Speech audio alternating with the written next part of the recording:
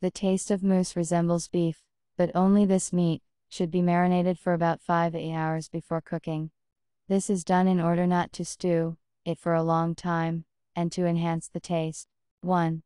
Before we start frying meat, it needs to be pickled.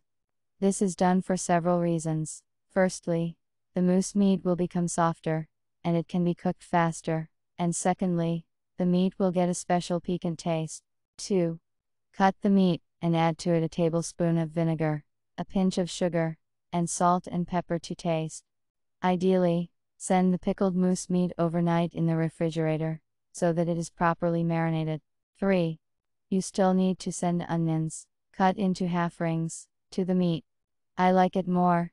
The meat is marinated with onion juice, which also gives an amazing flavor when frying. 4. Now our meat can be sent to be fried, and stewed in vegetable oil. 5. Cut the dill, and send it to the moose meat at the end of frying. And of course, do not forget about sour cream. 6.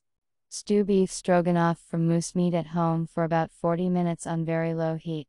I always pour about a glass of water.